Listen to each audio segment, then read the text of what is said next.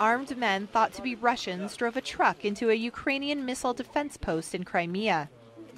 A Ukrainian military official said they took it over without a shot being fired. They intruded from both sides. The territory of the army base is big. One truck came from the side of the checkpoint and another one came from the munitions gate.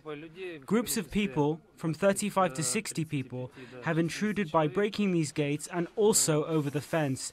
They warned us they could use firearms. With tensions running high, Ukraine's Iron Brigade prepares for possible combat. Tanks are lined up. Machines are loaded with ammunition.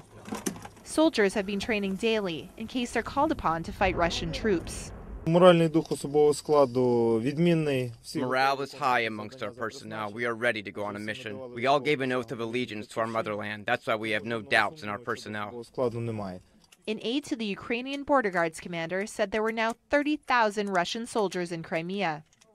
Despite being outnumbered, Ukrainian troops say they are ready to fight if necessary.